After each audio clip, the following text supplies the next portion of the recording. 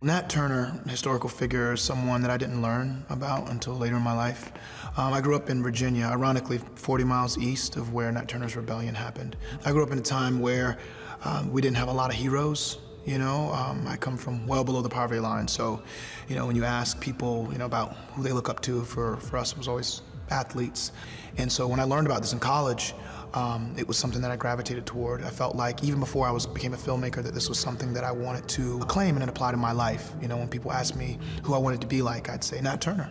You know, at some point you have to stand up and say, I'm gonna do what I wanna do, regardless of what the odds are. And so about 2 years ago, I stepped away from acting and said the next film I'm involved with will be The Birth of a Nation, and I'll be playing Nat Turner.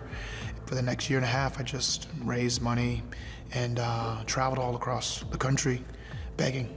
And as one director, a friend of mine calls it, kissed a lot of frogs and met a few princes.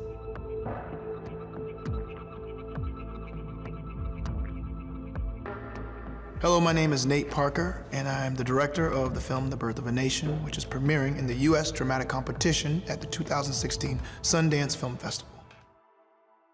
D.W. Griffith, basically regarded as one of the most prolific and innovative filmmakers of all time, in 1915 created a film that was the most racist film, not only of its time, but to date, outside of Goebbels' films against the Poles in World War II. This film would have you believe, the original 1915, would have you believe that the birth of a nation, the true birth of this nation, the sustenance that kept this nation going was based on its justified fear of people of African descent. When this film made it to the theaters, KKK's enrollment, you know, rose to over 4 million. At the end of such screenings, they would take to the streets and they would lynch the black people that they saw. I kind of sold this project to investors and cast on legacy. I honestly believe this is a film that can start a conversation, that can promote healing and systemic change in our country. There's so many things that are happening right now in 2015, 100 years after the original Birth of a Nation film. Here we are. I'd say that is what I hope sets my film apart, is that it's relevant now, that people will talk about this film with the specific intention of change.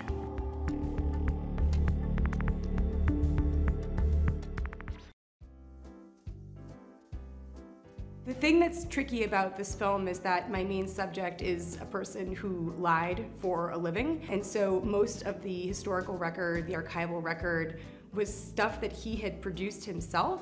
So yeah, it's a little bit tricky to figure out what the truth was about his life, because he was the primary source for information about his life, and part of what he did so well was construct his own story. I'm Penny Lane, director of Nuts, which is premiering in the US documentary competition at the 2016 Sundance Film Festival.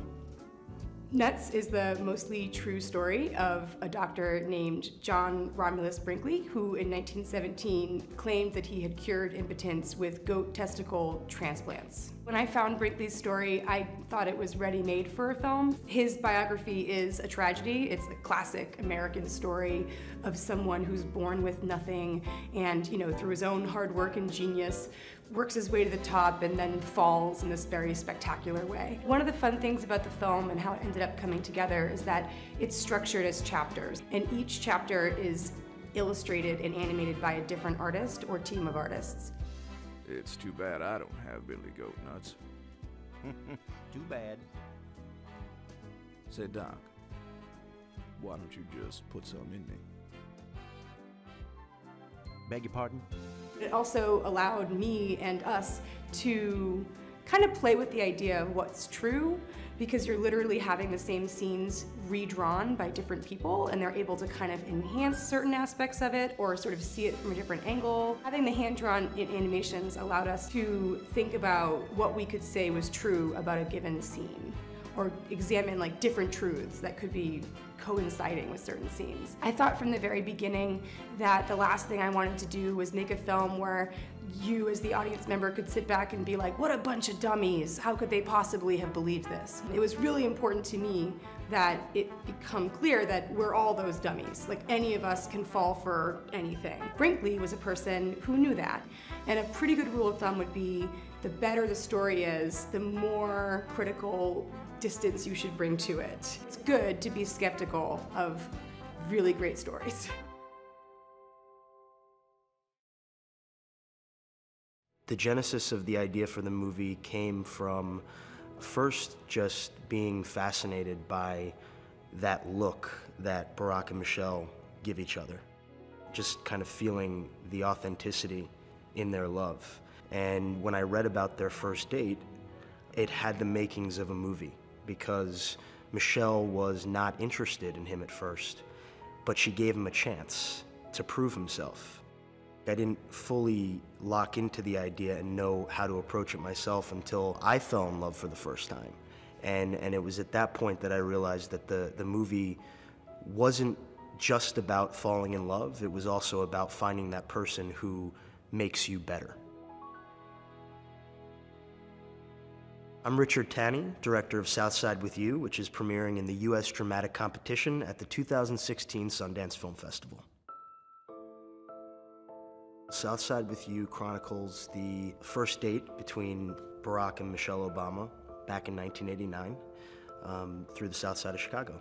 I think that setting the story over the course of a single day actually helped me hone in on who the characters were, because I was able to continuously follow them moment to moment, as opposed to having to consider who they were over the course of years or decades. It was a very narrowly focused biopic.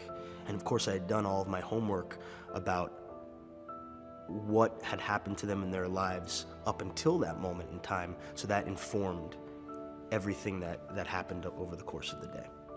We set out to tell a love story, and we set out to capture this one moment in time. There's a little bit of dramatic irony in the sense that we know what's going to happen to them, but the two characters don't. If anything, what I would want people to take away from the experience is that it just reminds them of how they felt when they were in that situation, or if they haven't fallen in love yet, that it gives them something to look forward to and strive for.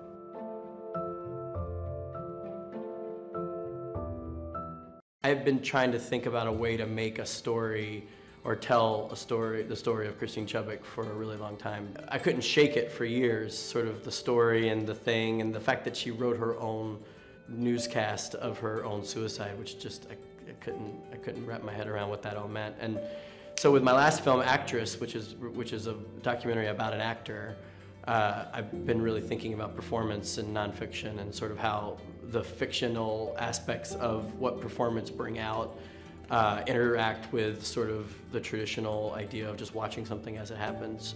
And that gave me an in to think about how to do the film. It was a light bulb that just sort of went off, and I've been obsessed about this story for so long that it was just like, oh, that's how we do it. You know, we make a film essentially about a film that maybe doesn't even need to exist. I'm Robert Green. I'm the director of Kate Plays Christine, which is playing in the U.S. documentary competition at the 2016 Sundance Film Festival.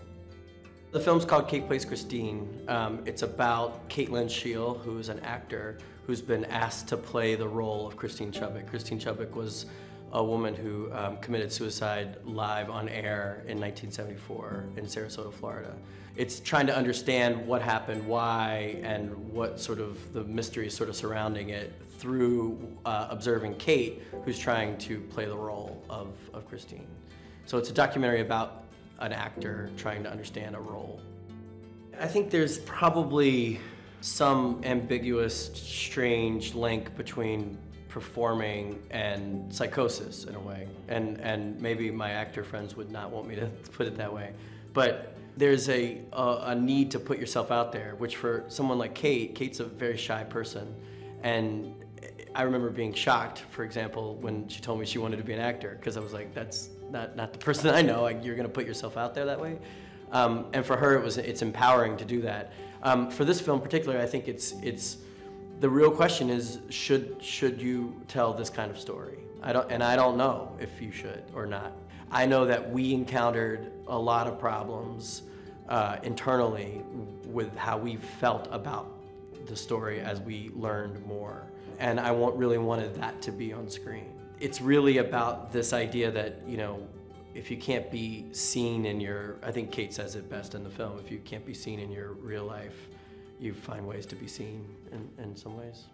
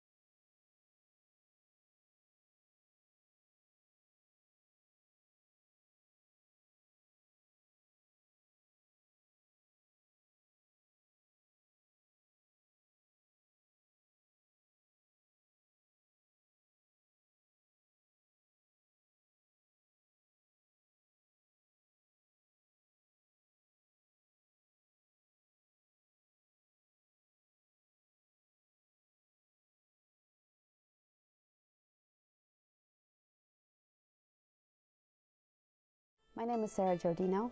I'm the director of Kiki, which is premiering in the US documentary competition at the 2016 Sundance Film Festival. Kiki is a coming-of-age film about a group of LGBTQ youth in New York City. The Kiki scene is part of a subculture that started in Harlem for over 100 years ago, called ballroom, and it centers around this performative expression that happens at competitions called balls. And the most famous category that people compete in during these balls are performance, or what we know as voguing, which is this amazing dance form. And what is so outstanding is that Twiggy, Chi-Chi, Gia, and other individuals that you'll meet in the film, they're leaders in the scene, and they have created a grassroots political movement, youth-led movement within this subculture tradition of ballroom.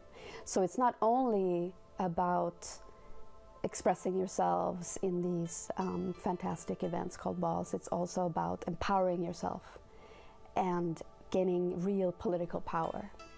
When they found out that I was a filmmaker, they sat me down and asked me, do you want to make a project about us? It was just this incredibly, this gift to me as a filmmaker and as a person to be able to enter into this very protected, private sphere that is the Kiki scene. And of course, I was an outsider. I didn't know about the culture. They had to explain it to me. And very early on, we decided that the only way that I could do this project would be if Twiggy came on as a co-writer of the project, and that we collaborated very closely with the Kiki scene itself. And I think because we did that, that is why the film has such an intimate tone. The film will resonate with a wide range of audiences, because I think we can all identify with growing up and coming into yourself. We can all understand the meaning of family and friendship, but I also think that it's very important, even if you're not a person of trans experience or if you're not LGBTQ, these people are gaining basic human rights, and that is something we all need to listen to. And that is why this film is so important. My film Tallulah is about sort of rootless, van-dwelling young woman played by Ellen Page, who, after a chance encounter in a hotel, impulsively kidnaps a toddler from what she believes is a negligent mother, and takes the baby to the home of her ex-boyfriend's mother and passes the child off as her own in order to gain entry into this woman's life.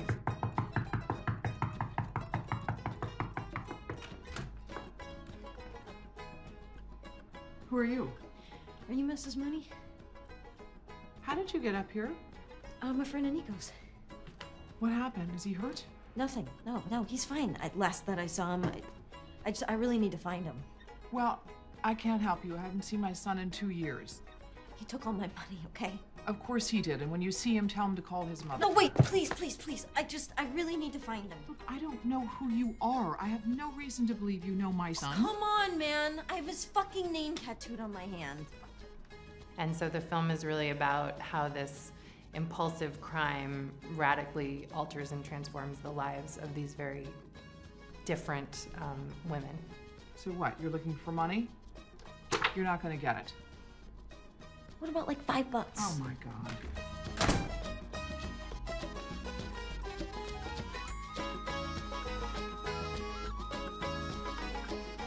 Hi, I'm Shawn Hader, and I'm the director of Tallulah, which is premiering in the U.S. Dramatic Competition at the 2016 Sundance Film Festival.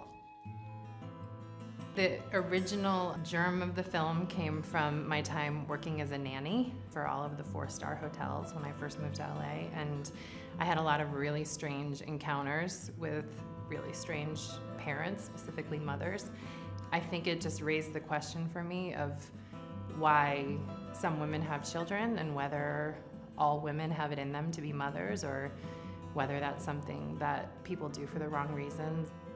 But then the movie ultimately became about something much bigger for me, which was really more about disconnected people searching for connection. I think all of these actresses were able to capture what I'm interested in about human behavior, which is good people making really bad choices. There's a line in the film, we're all horrible and we're all just people. And I think that really has ended up emerging as really something that I'm interested in as a writer and a filmmaker, and the movie has ended up being about that, and I love that.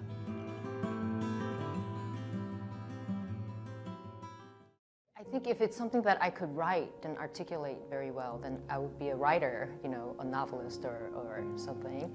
But I can't seem to write it down with words, so I try to do that with film and images and sound and interaction between people. You know, that to me is like the soul of a film or any story. I'm So-Young Kim, writer-director of Love Song, which is premiering in the U.S. dramatic competition at the 2016 Sundance Film Festival. Riley Q plays Sarah, who's a young mother, and she's struggling in her marriage because her husband travels a lot for his work, and she's kind of stranded alone in the countryside in this home. So she feels slightly abandoned and very lonely. I think that's when her best friend comes to visit her, and it's like it opens up an opportunity, I think emotionally, for her to kind of look for that joyfulness that you could find, you know, in love. I think Love Song is really different than my other films because my past films have been tightly scripted, and then also within the script I allow the actors to improvise, take the topic of their conversation to any extreme that they wanted to, particularly about sex and their past sexual experiences and stuff. They were really playful and super dynamic. Their chemistry was fantastic on set, and because it was intimate, I think they felt like they could completely explore. I think mostly I make films so that I could communicate that inexplicable feeling or emotions that people have with each other, no matter if it's mother-daughter relationship or husband and wife or two friends. This chemistry between people that you could capture on camera.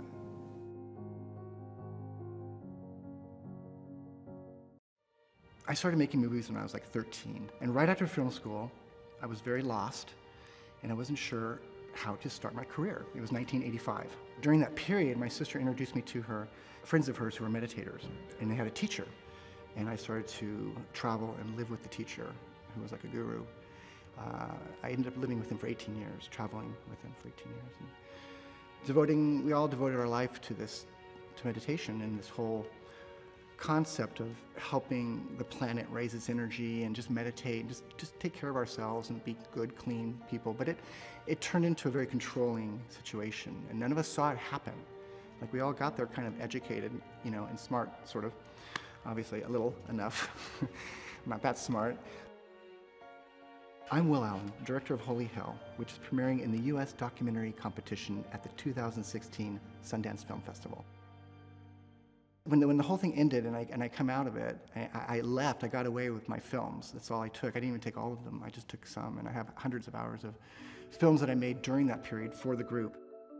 Even though we were all so close, we never spoke to each other about these things. The teacher kept everything very quiet. No one knew what was going on. So when the group broke up and I ended up, a shard goes over here and I want to get out and free and everyone goes in different directions, no one was talking. And so years go by and I didn't really even know what happened exactly. It was so confusing. And so I started to talk to friends to try to find out what was going on and what happened to them. And that's when I found out everything else. And that's when I wanted to tell the story. It just made sense to me to finish to do it as closure for myself, because I think during this period I was in this community, I filmed everything and just showed the good stuff. Now that we're aware of the whole story, we're able to talk about the complexities of all of it, and the dark, and the holy, and the hell. It's like they both go together. I felt like I would be able to capture something that started so innocent with just a handful of people and ends up so harmful, with one leader who's abusing his power and nobody is aware of it.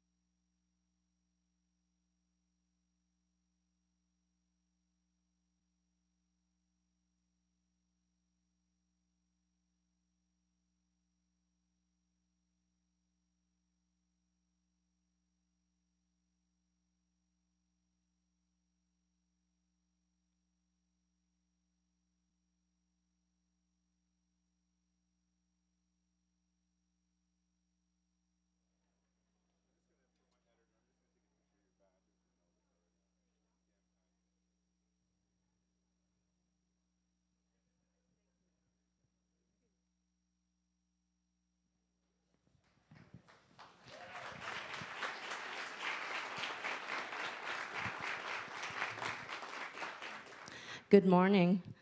My name is Kim Utani, and I'm a senior programmer here with the Sundance Film Festival. Welcome to the Sundance Film Festival, and welcome to today's Cinema Café. You can applaud.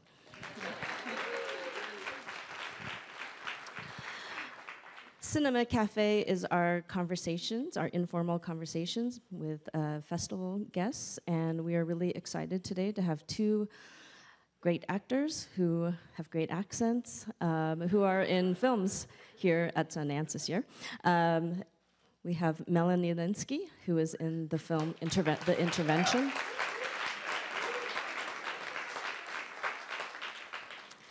And also Imogen Poots, who is in two films this year, Frank and Lola and Green Room.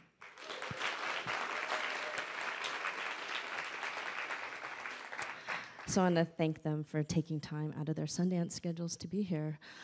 Also, I just want to plug two more cinema cafes we have coming up. Tomorrow is our cinema cafe with two legendary doc filmmakers, D.A. Pennebaker and Chris Hedges.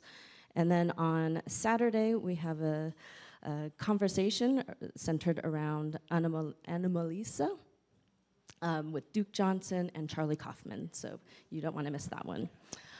And finally, I want to introduce our moderator today. She is a staff writer for the Los Angeles Times. Please welcome Amy Kaufman. Hi, everyone. Thank you guys for joining us. Feels like we're at the tail end of the festival. How long have you been in town? I got here on Saturday. Nice. Yeah, it feels like a long time. I think I've been here about 2 days, but I got to see one film. Did you get to see films yet? I saw two. Oh, well, there you go. Proud of myself. Yeah, Melanie, I saw you at a film last night, 11:30. She's a hardcore film fan. Yeah. Well, we've been so busy and we haven't been able to get tickets because it's been so booked up and everything. So finally we had a little break and we were like, we just went to the box office and we're like, what can we see? What can we see? Nice. Is it hard? It must be hard to fit in films between all of the promotion you're doing and everything, yeah? Yeah, but also, I just want to walk around. Like, I don't know how many people here, like, live in Park City or are just here, but walking around is amazing. But I realized yesterday I was walking sort of in the middle of a road that I thought was a trail, so then sort of imminent death was on the horizon. So, but that's the experience. So have you two ever met one another before this morning? No. We met, one time I came up to you in the bathroom. Oh. Yeah. Lucky me. Yeah, yeah. At the Napa Valley Film Festival, which is a film festival I highly recommend because they just give you wine the entire time. Everywhere you go, they're like, here's a wine tasting, and then you sort of like, you're doing Q&As like, I had a great time in the movie. We just bonded over Marmite. Oh yeah, we did back in the green room. It's amazing. Yeah. Thanks. Yeah, Melanie brought it all the way from New Zealand. That's where you're from, yes? Yes, I'm from New Zealand. There you go. And Imogen, where are you from? I'm from London, a place called Chiswick. That's where I'm from. No, I don't know if any of you guys have seen their films yet. Hopefully you have, but both of you do a strong American accent. Like, I would have no clue that you were not from here. Is that something you've perfected over the years, or has it been a challenge? I think hopefully you just get better and better at it. And we both live in America, and so I think when you're constantly around it, your ear is certainly more inclined to pick up certain dialects and vowels and stuff like that. But I think accents are just such incredible tools and endlessly fascinating, and it's sort of the same as costume or physical movement. I mean, it's just such an essential kind of core for any character. Yeah, I love doing accents. It's always weird because sometimes people get used to talking to me and then they're like, oh, maybe you should just do it as yourself, because they suddenly get nervous, and I don't like doing things that are written for an American with my own accent. It just sounds kind of off. And also, people are always like, oh, I couldn't do your accent, but growing up in New Zealand, we have so much American television and movies and stuff like that, so it's a very familiar sound. Did either of you dream or intend of working in Hollywood or in American theater or film before you ended up doing it, or did it just kind of happen that way?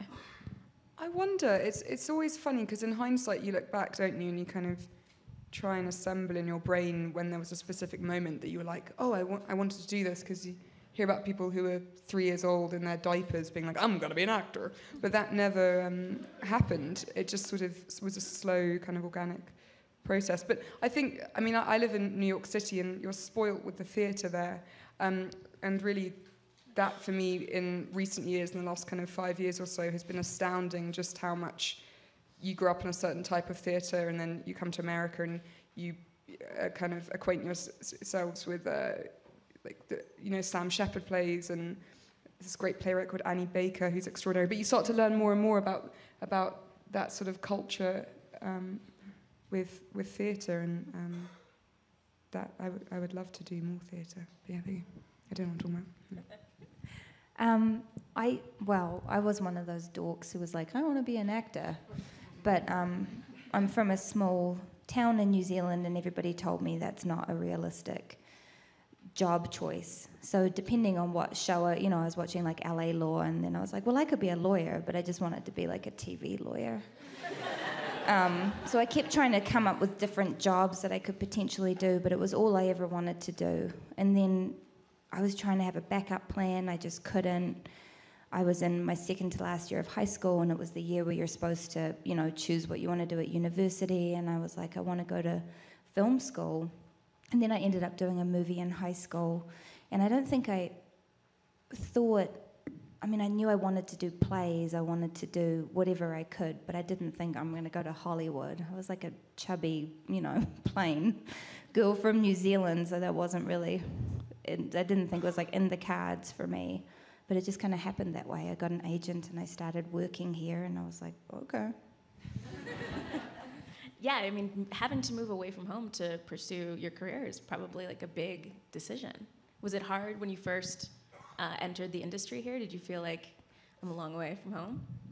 Absolutely, and it's an extraordinary part of this job, though. It really is, and not only do you get to travel to metropolitan cities, but personally, I had a terrific time in Albuquerque. I was just astounded by the American landscape, and especially if you've read a lot of American literature or anything like that, that romanticism is still there. Like, you can find it, and so that's something that I just fell in love with the travel that came along with it. But certainly, it's hard being away from family and stuff. But this job also has incredible things about it.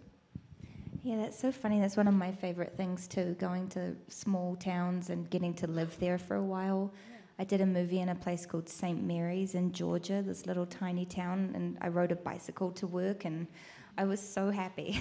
Just every day, going to the store and just, I was like, I live here in St. Mary's, Georgia. But yeah, the travel is such a great thing. But it's very lonely. The first time I came to Los Angeles, I didn't understand how it worked, and it's so isolating being in Los Angeles if you don't know people, and auditions were so scary to me. I didn't know you had to put makeup on, for one thing. My agent was like, you probably should, buy some mascara.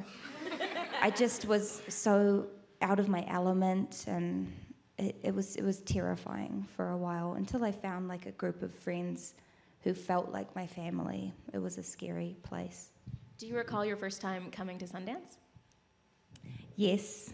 My first time coming to Sundance, I came as the guest of Claire Duvall, my best friend. Special audience member. Special audience member, yes.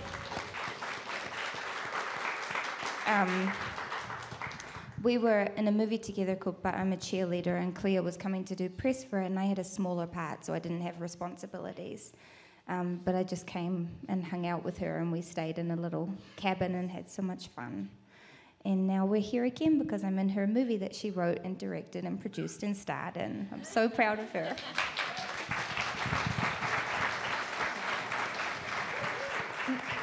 Imogen, have you been here before?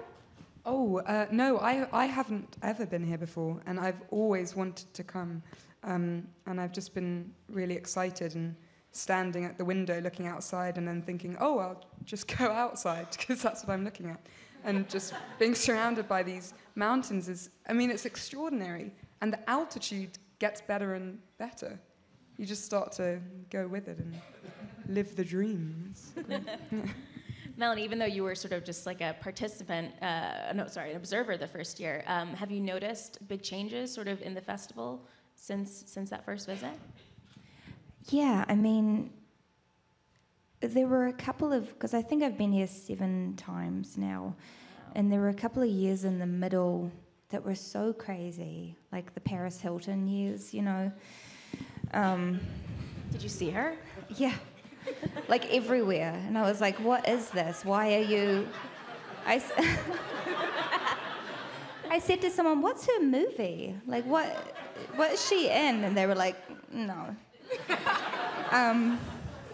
But it got like it was very intense for a time where it was just sort of, there were all these strange parties and people were like, hey, come see the show at 2 a.m. at such and such. And I was like, I don't want to see movies.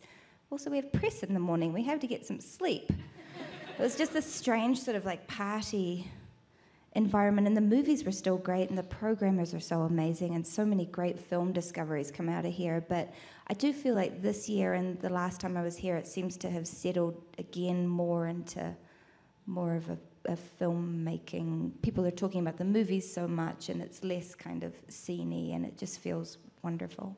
So you're saying you didn't hit a swag suite this year? I totally did, but there's less of that. There you go. Well, let's talk about the movie you're in. Do you want to tell everyone a little bit about Clea's film? In Clea's movie, I play an uptight control freak who's a total nightmare, who's avoiding all of her issues by holding an intervention for 2 friends of hers who are married who she thinks should get divorced. And she ropes a bunch of other people into it, and they go to a beautiful house in Savannah, and they hold a marriage intervention. It's a comedy. It's a great idea. Yeah. Yeah. It's called The Intervention. It's called The Intervention, yeah. Right. I think we have a clip if we want to roll that.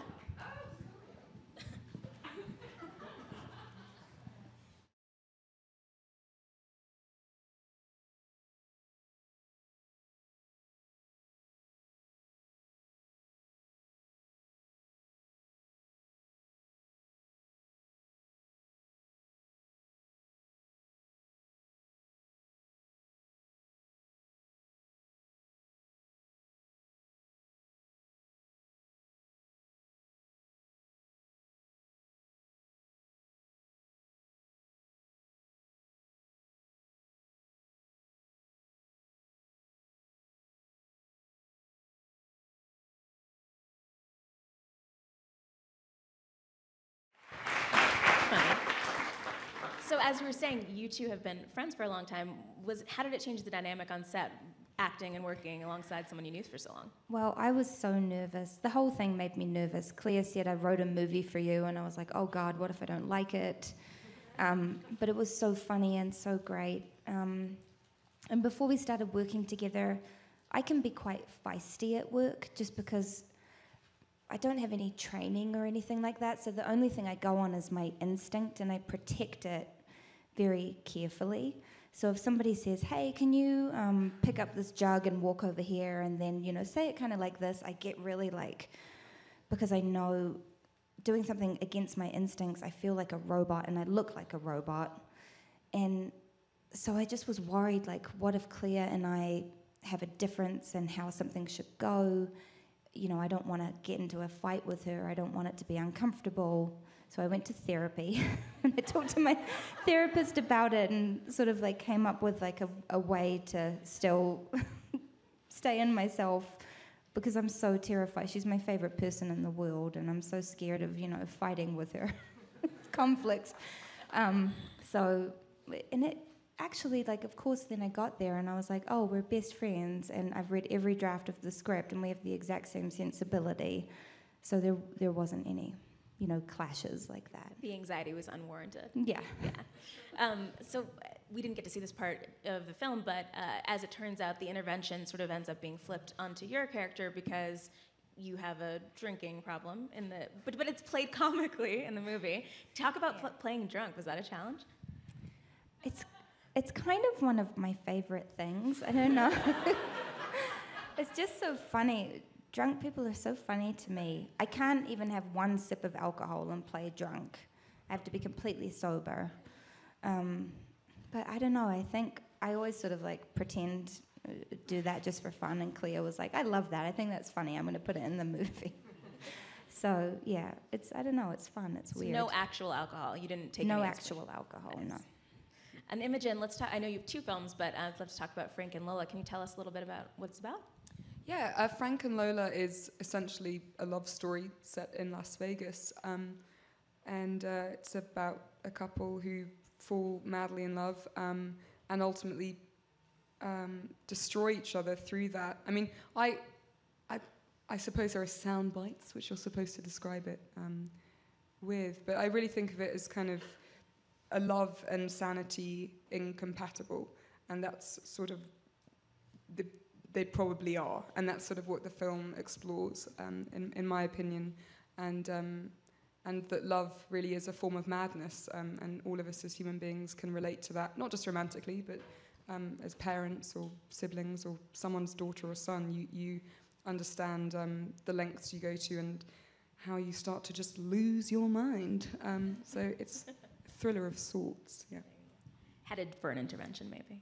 What's that? They never got to head to the intervention point, but they could be headed there. Maybe. Should we see Imogen's clip now? Yeah. Is your work any good? Yeah. I just had my show, my thesis show. Oh, for real? All right, well, yeah, well, I'll set up a studio visit. You're not. No. I don't care about that stuff, no. Why are you offering me this? I don't know, maybe because you're being mean to me, and I like it. I like a little sass. And it's not an offer, okay? It's just an interview. And I should make it clear that I don't sleep with anyone who works for me. I learned that lesson the hard way. There you go. Keith Winkleman. That's right. If you're interested, call me on Monday, all right? If I'm interested, then I will.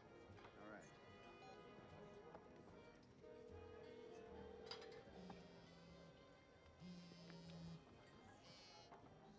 Hi, sweetie.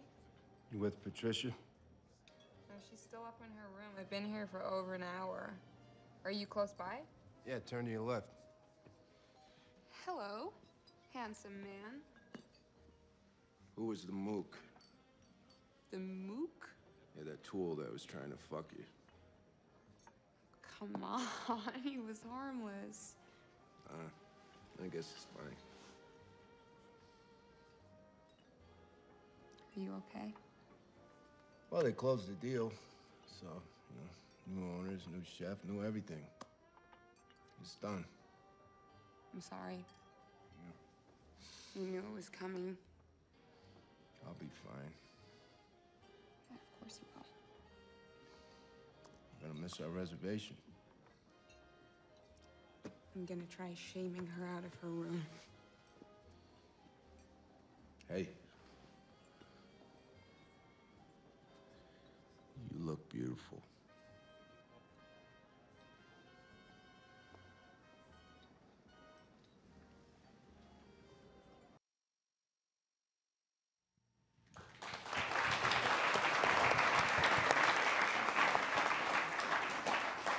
So as we get a sense of there, you and Michael Shannon are really like toe-to-toe the entire time. And I know a lot of times you guys don't get to rehearse with your co-stars beforehand, but in this situation, it seems like it would have been essential to get to know one another. Yeah, and we'd met a couple times before in various places, and we didn't have that long to rehearse or anything like that, but we were in Las Vegas, and we were there for a long time.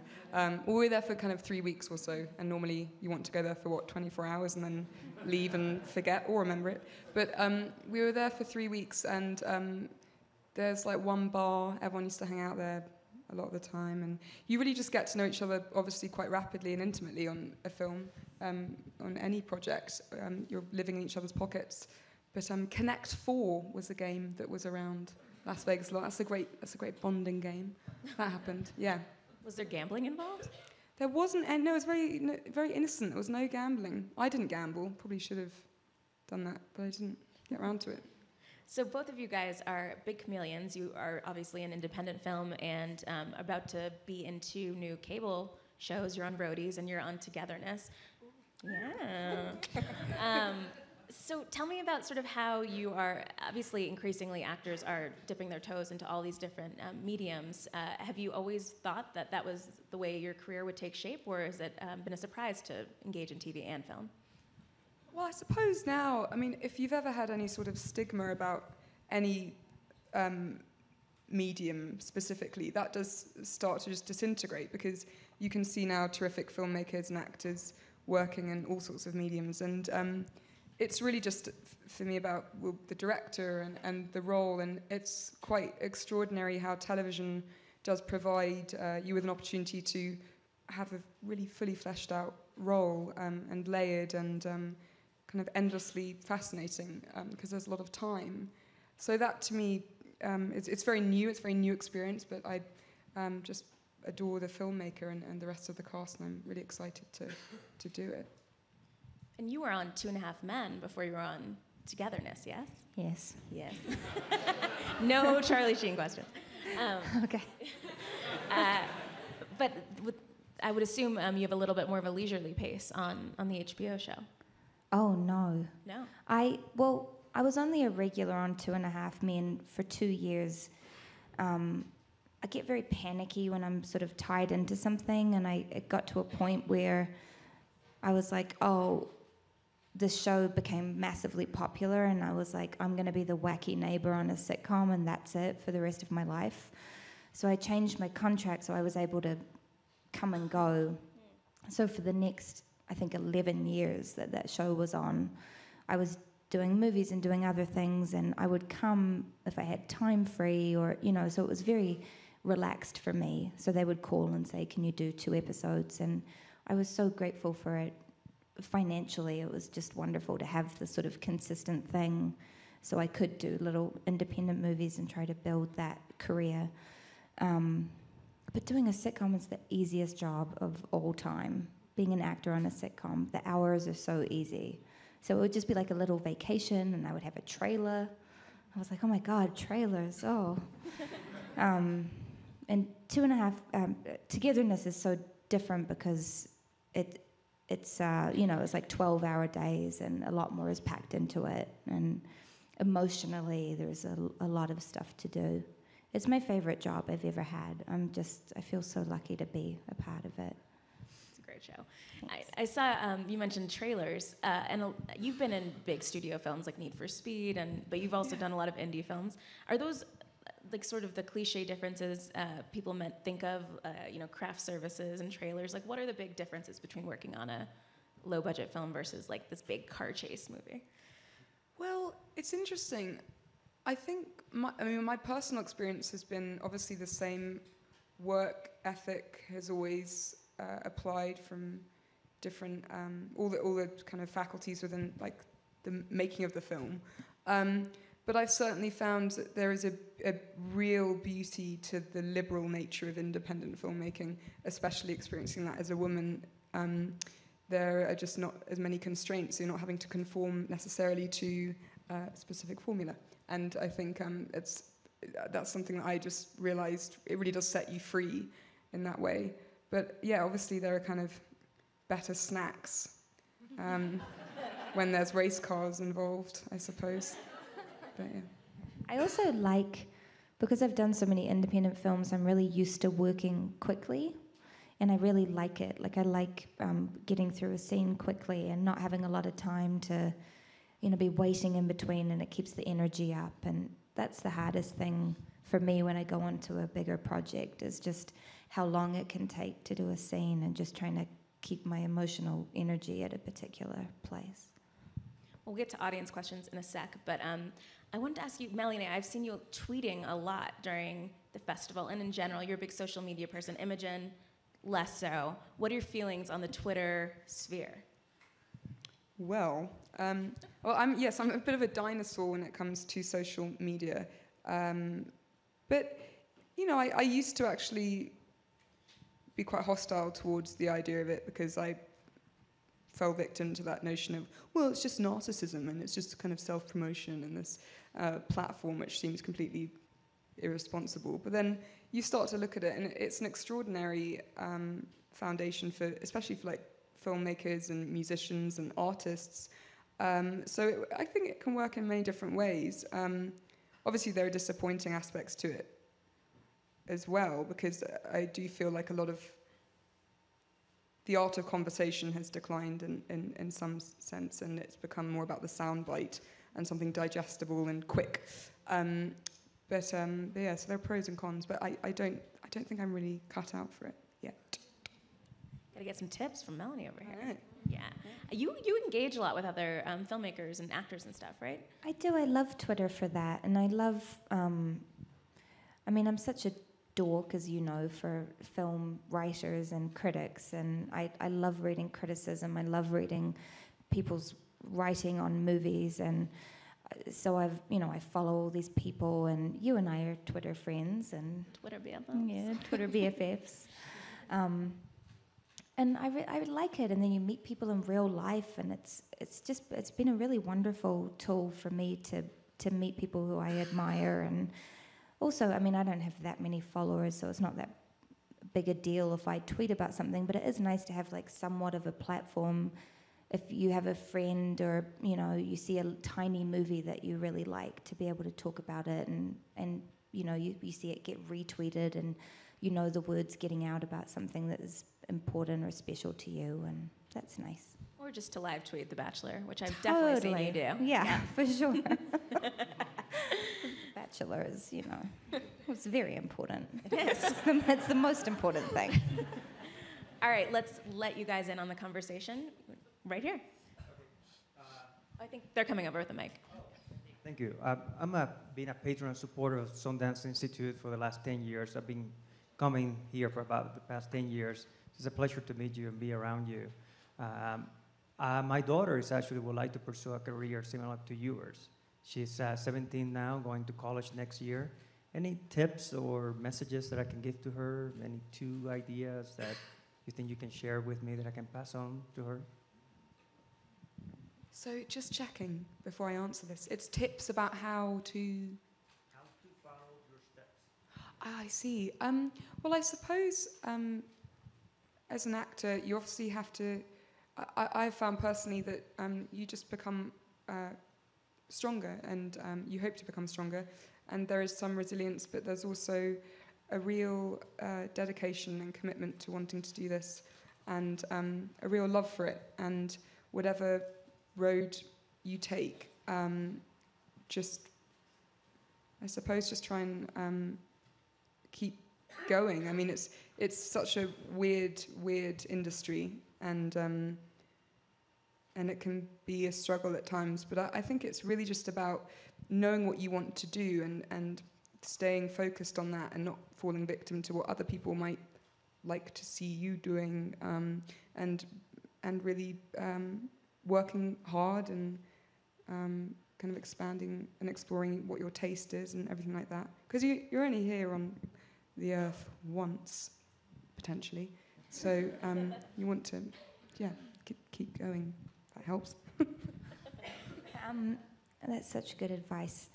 I guess I would say for me the most important thing, kind of a turning point in my career, was when I stopped trying to be something other than what I was. I'd moved to Los Angeles, and it was in the late 90s, and just everyone was tiny and beautiful and had the Rachel, and everyone was like so skinny, and I just was like, oh God, that's what I have to do.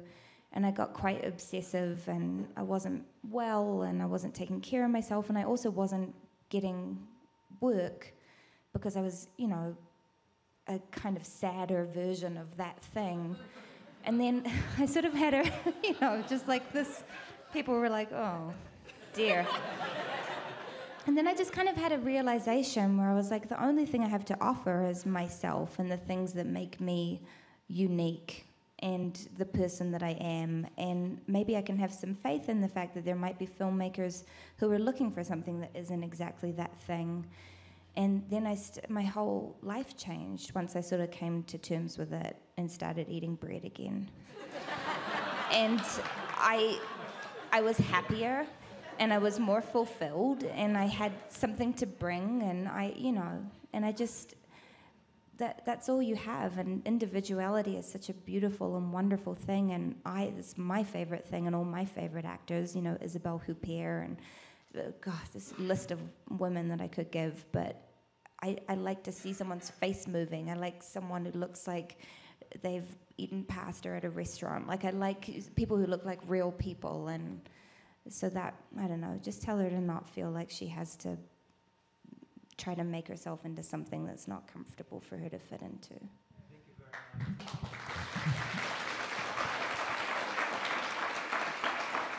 I love that answer. And you both of you seem really comfortable in yourselves, and I'm sure that's not easy when you're getting requests to change your hair color or whatever. I mean, how do you, when someone comes up to you and says, are you willing to look this way or do this thing for this part, how do you stay true to yourself?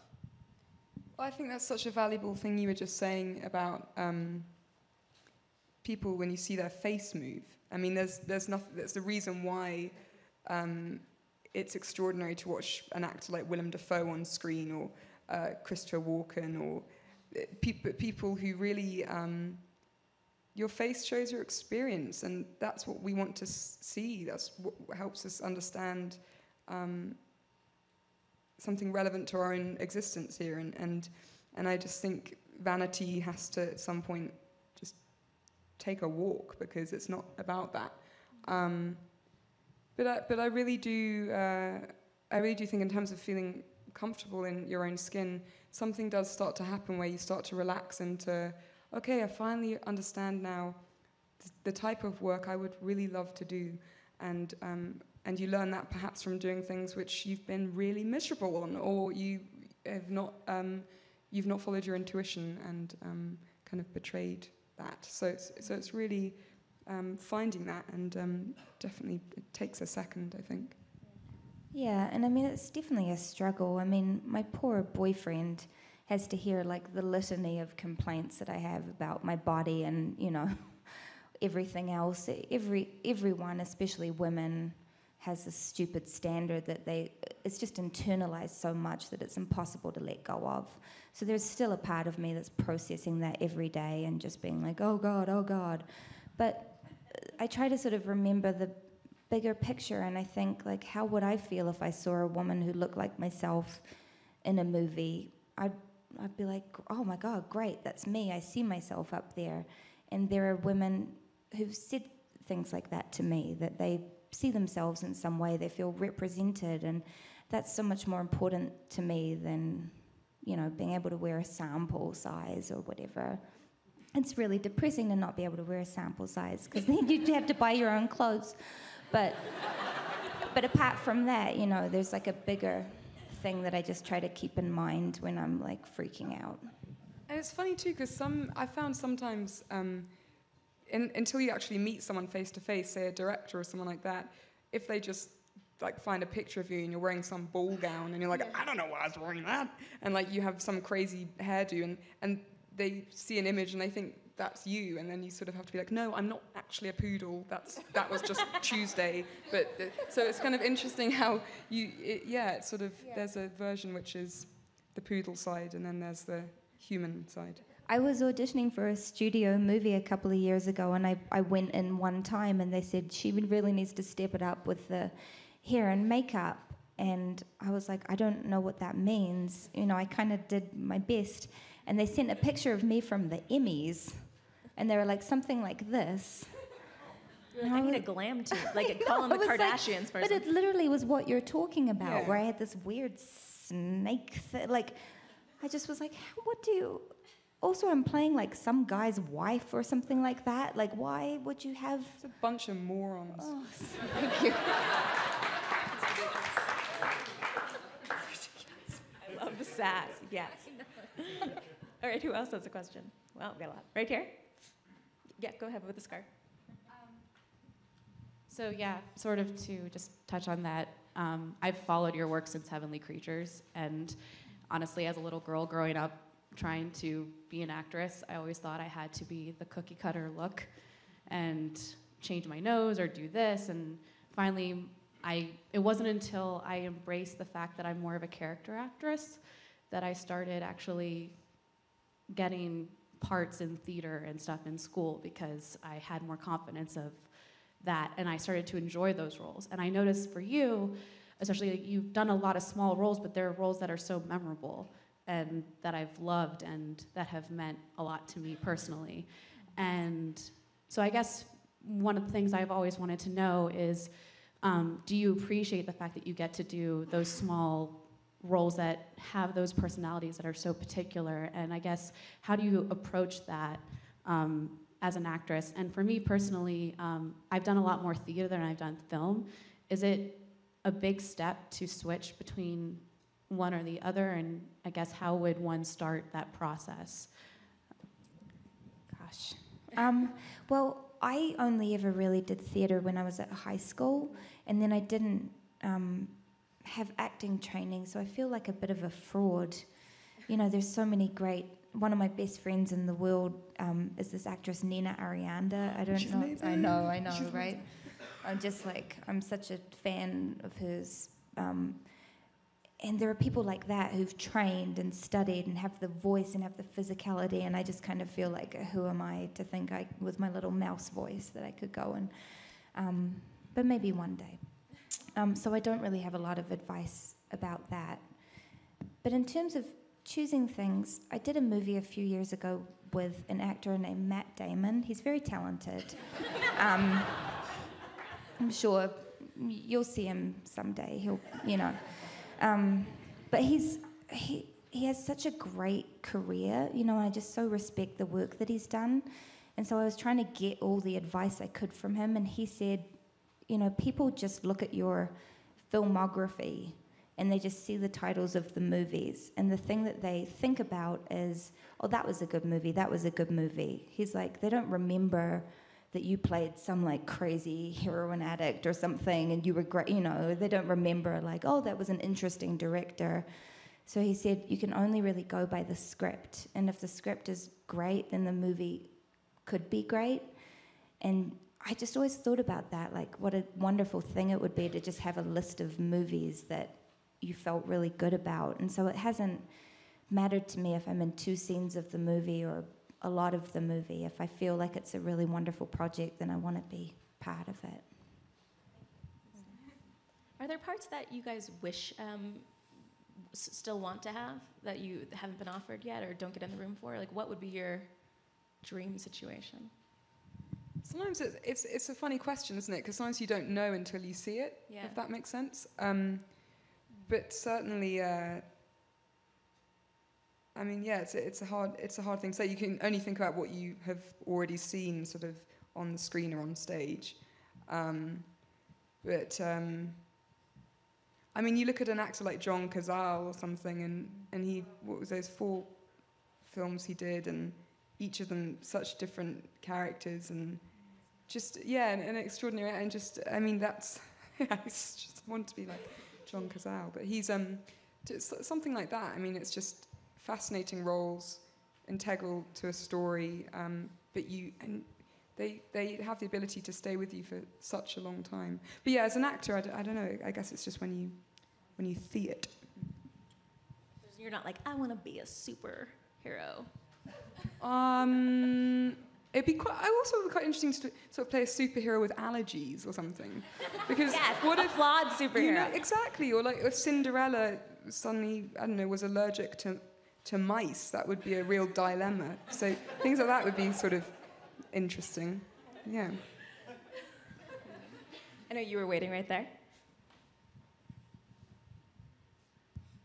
Hi, I'm Sean. I'm an actor who also grew up playing chubby girl, so I appreciated your answer.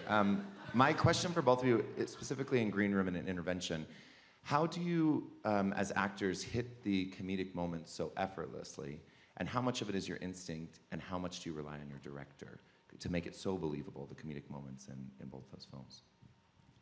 Well, sometimes it's interesting, isn't it, when you see something you've done and you didn't necessarily know that it was going to be funny in the moment.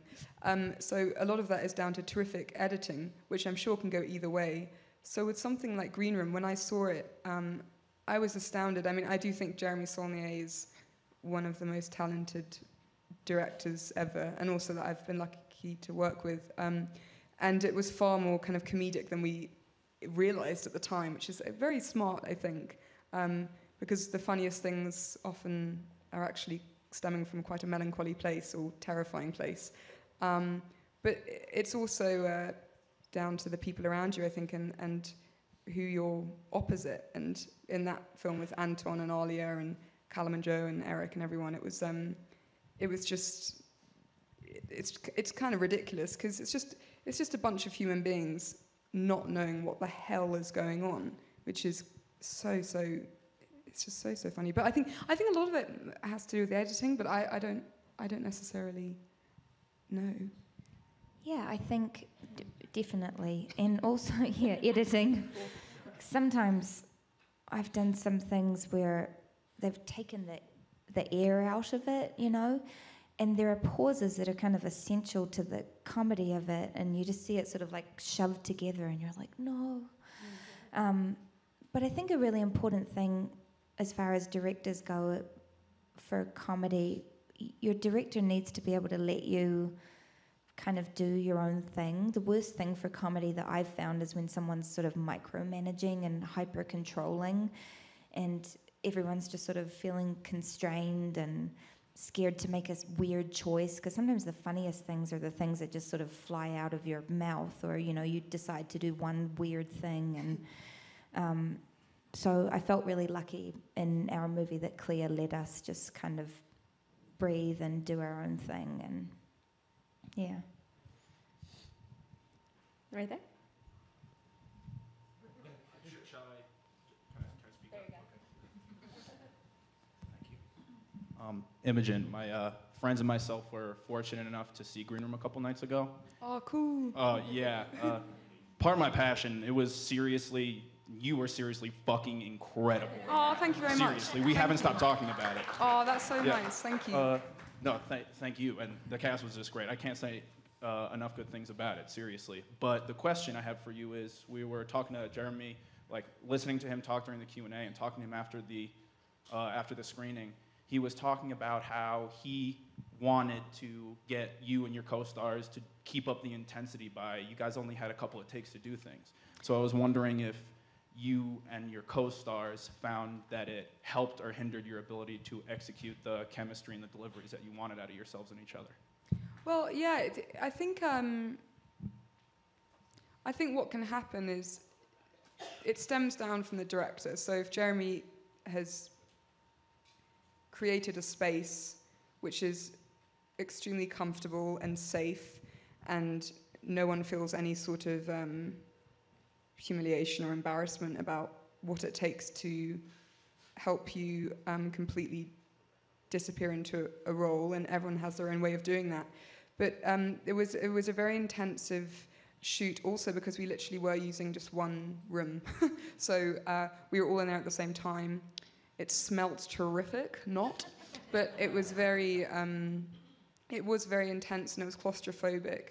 And I think we actually ended up wanting to stay in the environment because it helps you stay in it. But he really is he's just a very, very talented guy, and he knew exactly what he was doing, but he also, talking about micromanaging, he's just not in his system whatsoever.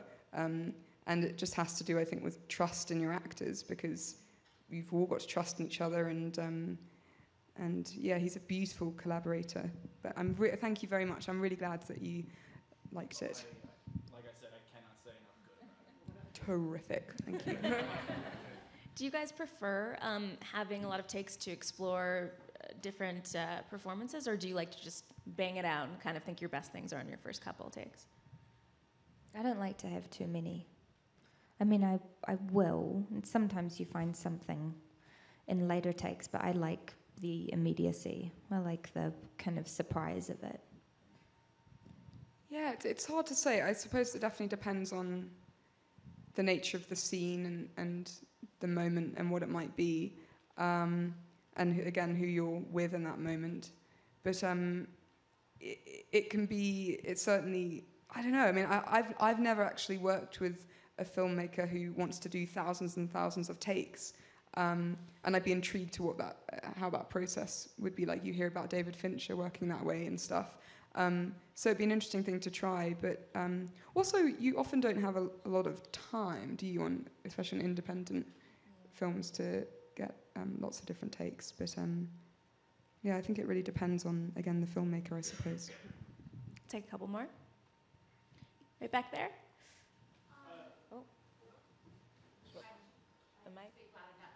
Yesterday I was watching Natasha for Orange is the New Black this year, and she was talking about they have a tendency, the system has a tendency to stereotype actors. You know, she said, look in the mirror every day and can't be Angelina Jolie or somebody else. Because of that, I'm typecasting certain roles.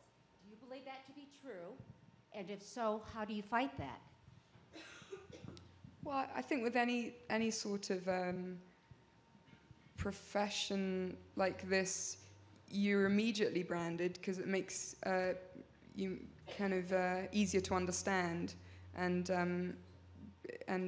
use the disgusting word that they can sort of sell this concept of what you were meant to be.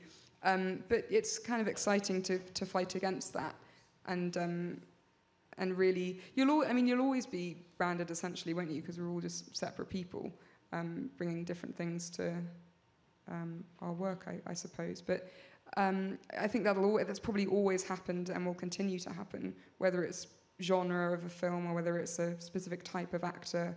But it's really, I think you want to keep surprising yourself. That's a pretty exciting place to keep trying to get back to. Yeah, I think for me, if I read something and if I don't feel excited by it, if it feels repetitive to me, or I'm starting to think of another character that I've already played while I'm reading it, then I don't have enough in my heart to give it, so I won't want to do it. But sometimes the characters can be from similar walks of life, or, you know, I play a lot of people with young kids or whatever, and I don't think about they're kind of, I don't know, I guess that could be typecasting if you play people who are in similar situations or whatever. But for me, if there's like a different emotional path in the story, then I'm going to be excited and want to do it. Is there a type of role either one of you would want to play that is totally different from anything that you've done to date? Well, the Cinderella with allergies. Okay. That would be good, wouldn't it? Yeah, that would be good. To play something like a lizard or something would be fun. I love you so much. You're so weird. So beautiful and so weird. I don't know. It's kind of what Imogen was saying before, that you kind of know it when you see it. Something settles in you and you're like, oh, okay, this thing. Melanie, I know someone mentioned earlier Heavenly Creatures, and that was sort of your debut onto the film scene. Can you talk about that experience a little bit? She mentioned typecasting. Like, was there a lot of expectation for you after that film came out? Oh, no. No, it was very quiet.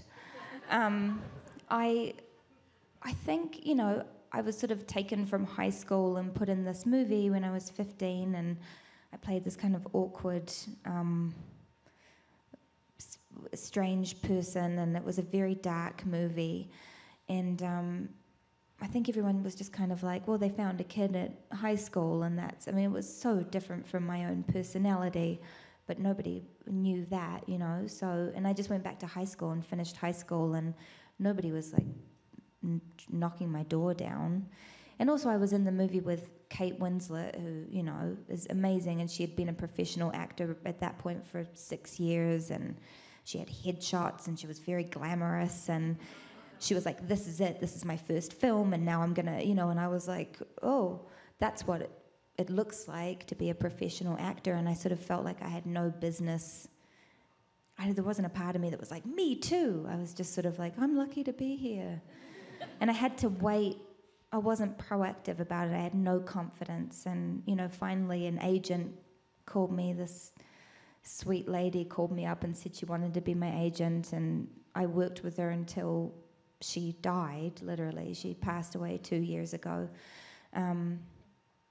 And yeah, it took a long time. It took a long time for me to build my confidence up and feel like I had something to offer and be able to go into the room and be like, this is actually who I am, and not just sit there, you know, and be sort of like, what am I doing here? It's crazy that you were 15. When you went back to high school, was everyone like, wow, this is so cool? No. They were like, you're weird. You did a movie where you kissed a girl. I was like, okay. One or two more? Sorry, in the way, way back. Melanie, you mentioned you had to reach a point to where you had to kind of embrace your own individuality. I was wondering maybe for the both of you, once you kind of had that realization, do you feel like more opportunities came to you organically that were more artistically fulfilling?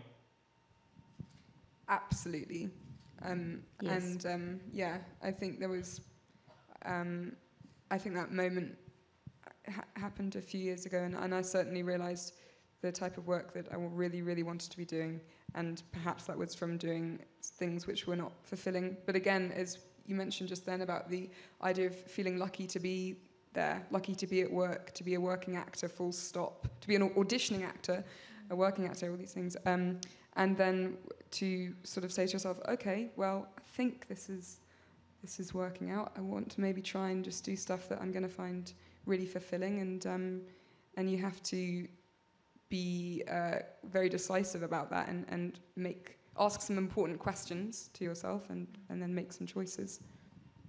Yeah, I think definitely that's part of it. Having the confidence and the belief in yourself to say no to things that are not exactly what you would want to be doing. I think for a long time I just sort of felt like, oh my God, someone's asking me to do this job. I can't, you know, I don't think I'm so fancy that I can say no to a movie.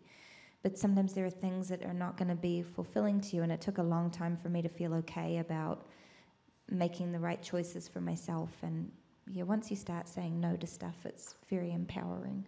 It is. I remember very clearly this moment, and I was speaking to a director, and I was asking him, we were talking about a potential role, and I was asking him questions about it, and trying to kind of start up a conversation, and he went, well, you know, I mean, she's just basically, she's just got to be like hot. She's just got to be hot, you know? And I was like, yeah, all right, see ya, sayonara. And so it was sort of like a big moment which needed to happen. I mean, because that's a very unfortunate side of this industry. Is it, I know the last few months, you know, there's been a lot of talks about the changing landscape in Hollywood between Oscar So White and Jennifer Lawrence's essay, and Lenny talking about the pay gap. And the big thing that Jennifer talked about was feeling empowered to speak up for herself, like you guys are speaking about. Has it become easier for you to do that over time when it comes to discussions about your salary, or just the kind of things you will or will not do within a part, or acting like the hot girl or whatever? Well, I think, first of all, it's just so admirable that these women are speaking out, and I think Jennifer Lawrence is so smart and beautifully eloquent, and the position that she's in to be able to express such groundbreaking opinions is just really awesome. And it definitely paves the way for other people to do the same. And I think what I've found so refreshing, also coming from someone like Lena Dunham, is this idea of your philosophy, and in whatever way it falls under the term feminism, whatever that means to you is important and essential. And there's this great book by Roxane Gay called Bad Feminist, and it's all about how, yeah, it's terrific, and it's your values. Your values are where you start, and don't be intimidated by how perfect they should be. But it's really about how far we have to go as women in film, and it's so exciting. And I really, really think you can feel it. It's just very progressive, and it's you really do feel supported. It's quite extraordinary. I've certainly found that. Yeah, I mean, I think for me personally, I don't have like salary conversations. The conversation is more like, it's scale, and I'm like, okay. And that's the full, that's the only conversation, but certainly someone like Jennifer Lawrence, who's a part of these huge machines that are making so much money, she's the reason people are going to see those movies, and she should be making. Come on, Jennifer Lawrence is in your movie, and you're not paying her more than anyone else in the movie. It's insane. She's the biggest movie star in the world. So she should be able to say, I think I deserve to make the amount of money that should be given to me based on the fact that people are coming to see this movie for me without being shamed for it. I mean, people don't say anything to men when they have those kinds of conversations. It's just normal. It's part of, making a deal. And it's just such a weird concept to me that it's like not okay for women to say this stuff. And I love the fact that these conversations are happening. I think it's so important that the Oscars so white thing is happening. It's so important. There are some performances. Jason Mitchell, who, thank you. He played Eazy-E in Straight Outta Compton. I did not see a better performance this year. It was my favorite performance of the year. That kid did everything. And it's like astonishing to me. It just kind of got passed over. And this weird conversation that happens whenever an African-American film is successful, like Best Man Holiday or Straight Outta Compton or Ride Along or any number of movies, and people are like, whoa, surprise box office. And it's like, at this point, you can't keep saying that. It's crazy. There's like, thank you. Someone's getting an Academy invite a couple weeks from now. I'm like, yeah, exactly. But I mean, there's an audience for those movies. There's an audience for movies about women. And it really bugs me that there are a bunch of men in charge of making those decisions. The filmmakers they choose to uplift are young white guys who remind them of themselves or whatever. Like, it just needs to change. The positions in power need to change. It's making me crazy. Yes, girl.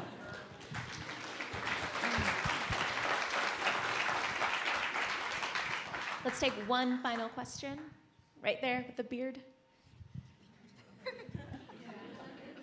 I think what you're speaking about is extremely important. We've seen it in queer cinema, we've seen it in black cinema, we've seen it in women filmmakers, and what it comes down to is collaborations and collaborators. What it comes down to is basically looking at the heads of departments, looking at your production designers, and choosing when to upgrade your art director to production designer. I see a lot of people of color on set and a lot of women on set, but I don't see them in the leadership positions. We are not giving them the first chance to be a director. We're not giving them the chances, and what it looks like isn't some uplift from above. What it looks like is collaborating with each other on these small indie levels as our $2,000, $300 short film filmmakers like me. What it looks like is basically just having everybody in, because there is no lift from above. There is no, like somebody's gonna help you out. There's people working with the people that they know. And the people that have the power right now that they know, they're older white men. So the only way that we're gonna change things is by growing together, by collaborating together, and by saying together, like, I'm going to work with women. I'm going to work with a woman. Do you have a question? We're getting. But well said. But I love it. It's so, yes. it's so, exactly. But everything you're saying, yes. I guess my question is,